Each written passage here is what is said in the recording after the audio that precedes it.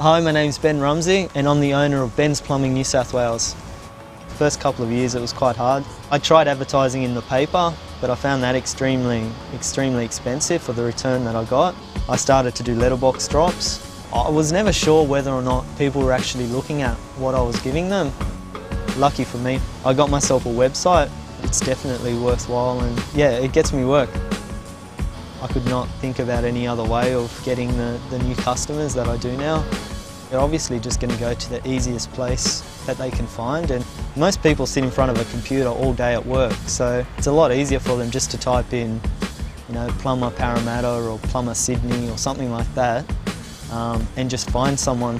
I went to 2 jobs today actually that before today they'd never heard of my business, and through the internet they've gotten me to come out and do work.